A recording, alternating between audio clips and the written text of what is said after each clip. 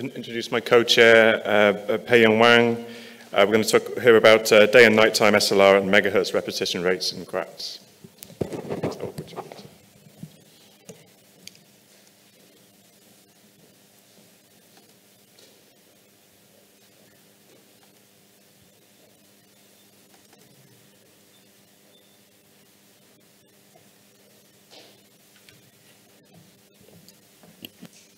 Hello, everybody.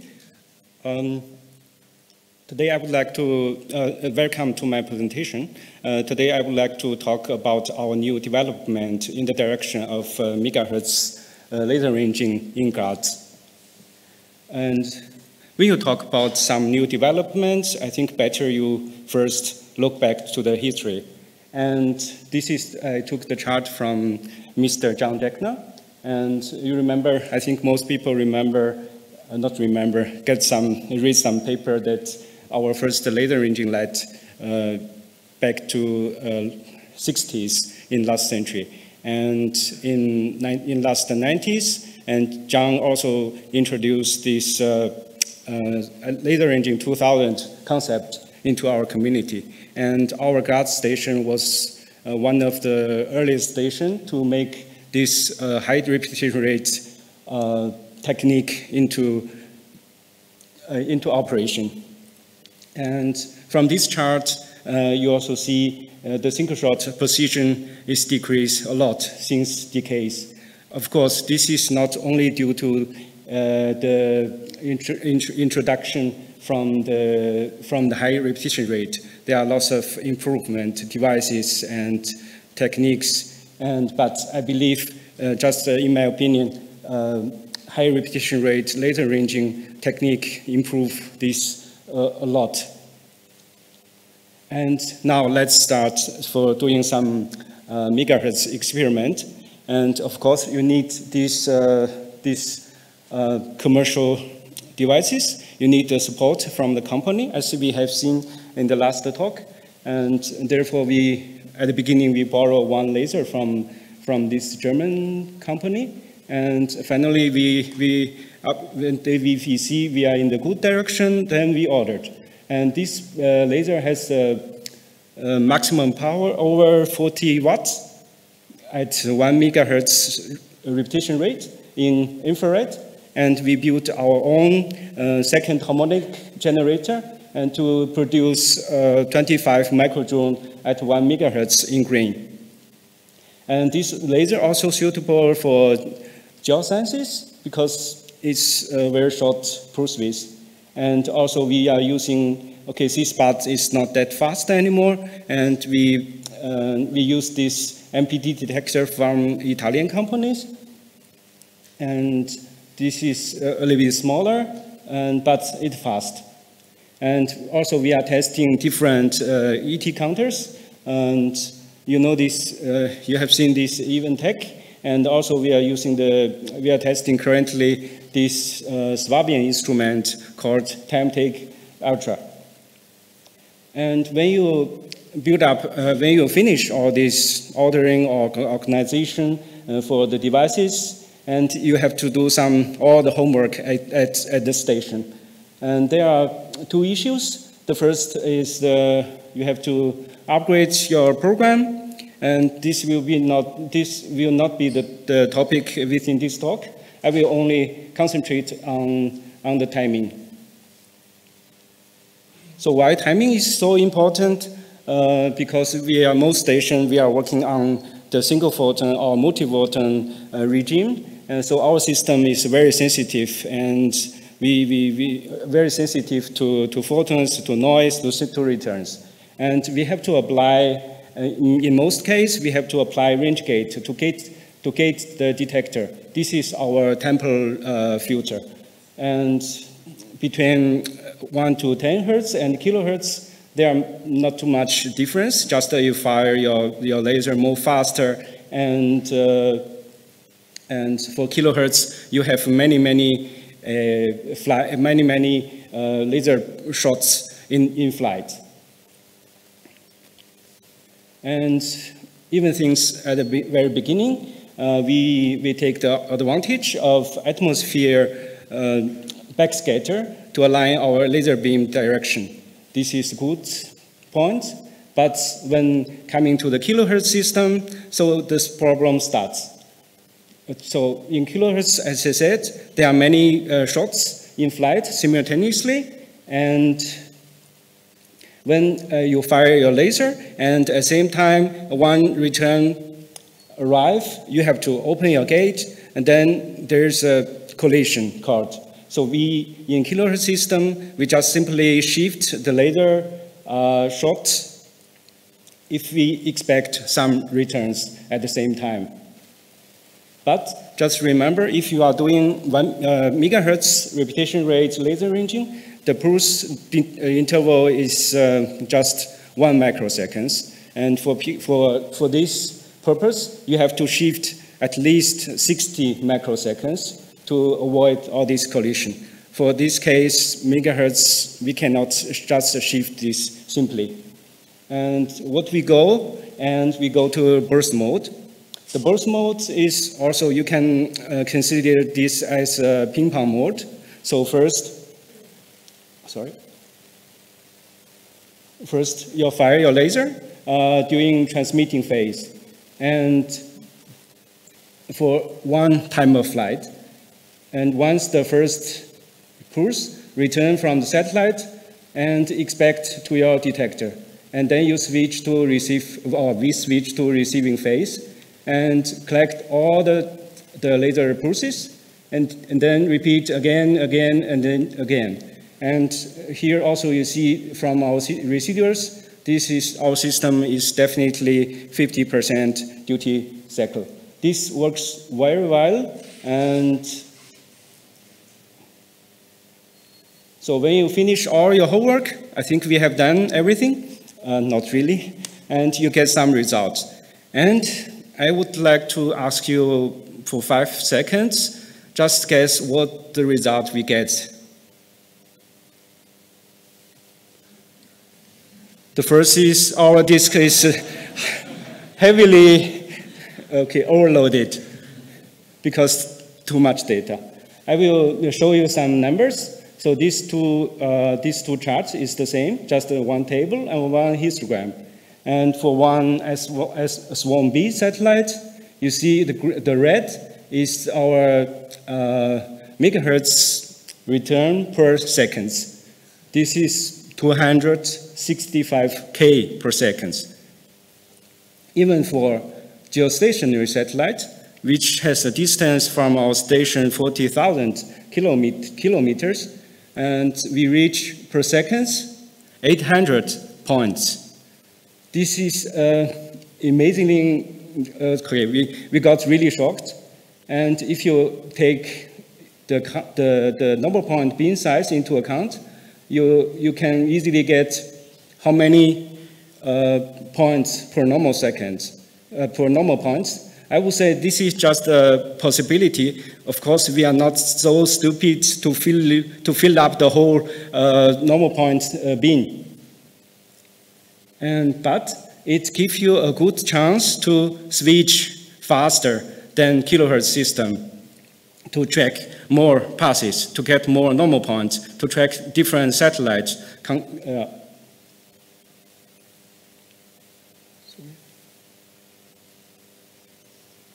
Okay, all you have seen is only during that time. We gate during the receiving phase, gate the detector constantly. So detector continuously receives the photons. But this is not the solution for daytime. Daytime you have a high background noise, so you must find something.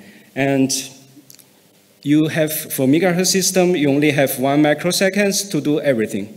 So our PC is fast, but not in real time. And in our case, we are using FPGA to generate a range gate, and we need at least 10 microseconds to do everything. And you can just assume you are tracking geostationary satellite. You have more than 200K in flights, so you have to set up such FIFO in your FPGA. 200K is nothing for PC, but it's a huge data for FPGA chip. And then we did some study. So first we try to check our laser. So we use an interval counter and get quite feeling out of this laser. You see from this, You see from this laser, if we fire at a 1 megahertz repetition rate, so we get pulse-to-pulse interval, peak-to-peak, only 1.1 nanoseconds. So this is quite stable. And second, and you don't have to calculate the time of flight for each start pulse. Why? Because just take this swarm A as an example. Swarm A, is 500 kilometers height, is fast, and when the satellite is near the horizon, is fly to your station. And so you have the very high varying of this time of flight. And during the satellite is very high, for example, in this case is 82 degrees elevation. So the variety of time of flight is nothing. So therefore, we compared how often we should calculate the time of flight. So finally, we found out if we we calculate per 100 microseconds, one time of flight. This is good enough to reach 5 nanoseconds accuracy for your range gate generator. So therefore, we get this idea of propagated range gate for megahertz repetition rates laser ranging in application of daylight. So in the transmitting phase, you have nothing changed. You just fire your laser constantly. But during receive phase, you just need to calculate this blue return range gate and add a fixed delay. The delay is your laser interval. So the FPGA got relaxed and they are happy working with us, and we got some data. Here we get some low flies, Ajisai, Stella with 100 kilohertz, 1 megahertz, and the return code is not too bad for daylight, and during the sun is over horizon. I want to point out is at the moment we are working. I think this is, there's a mistake. This is the 3 nanometer filter. So as next step, we apply to, this might be our plan, to introduce a very narrow filter for daylight purpose. And out of the big quantity of data, and we see a lot of new things or similar things as kilohertz. First, satellite signature. You know those satellites, and we have beacon, several layers of retro reflector tracks, and VSAT, and also lasers. We will get a close look to this Ajisai and Laris at the next slide. So this is Ajisai very short. I plot very short here. This is only 1 second. So you see first duty cycle 50%, but we see the retro in, out within 1 second, almost 4 different retro reflector, because Ajisai now is spinning with the rate about from 2 to 3 seconds per revolution. And for Laris 2, this is pretty new for us, because for our kilohertz system, we don't see this satellite signature. This is due to the design in a way to use 1-inch retro reflector to decrease the satellite signature. Unfortunately, we still found out. And now come to the conclusion. We have successfully demonstrated the megahertz technique in our station during day and night, and our return per normal point got significantly increased by some factors, and propagated range gate in FPGA also works very well and during daytime. And with our 25 microjoule per pulse, we think we are in the single photon regime. And also the net signature is more clear than our 2 kilohertz system. So this is my last page. There are lots of questions we have to work on, and with that, I thanks for your attention. And if there's any questions, I try to answer. If not, I will just simply add it here. Thank you very much.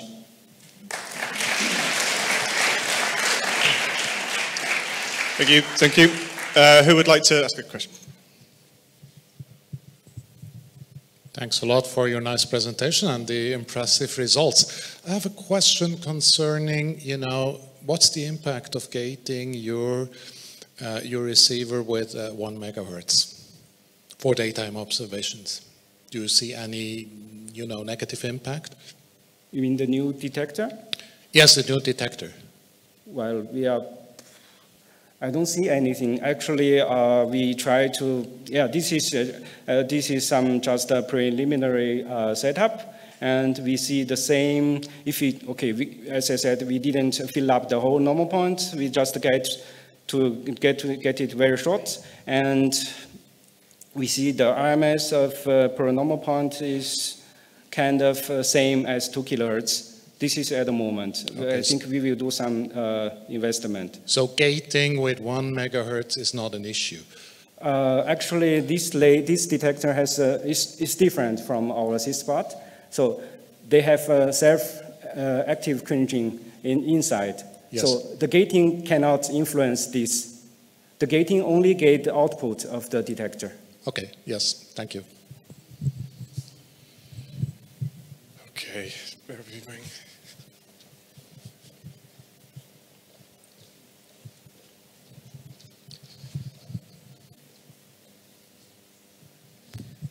So thanks for the presentation. I was wondering, if I got it right, you have the burst mode, which is 50% of a window firing and 50% waiting for the returns. Is that correct or not? We fire for one time of one flight, and we have a break 100 microseconds to avoid these collisions, and then receive for another one time of flight. I understand that the laser is still firing at 100 kilohertz, but if you take a look at the whole cycle, would it then be still 100 kilohertz or 50 kilohertz?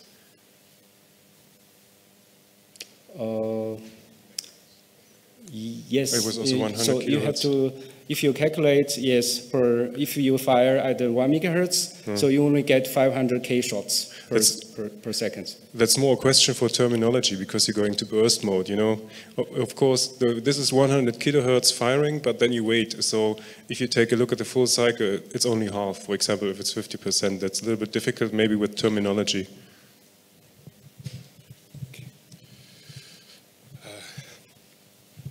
I'm going to go around. Last question from Tom. And then we'll,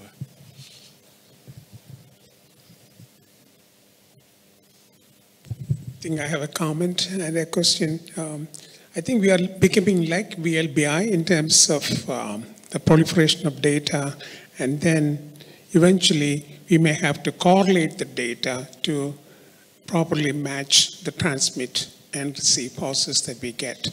But my question is, what is the ultimate limit of the detector in terms of gating as well as recovering the gain of the system for the next shot? What is the limiting factor? I'm afraid I have to add one in my question list, so I cannot simply answer, sorry. Okay, thank you, Wang. Thank you very much.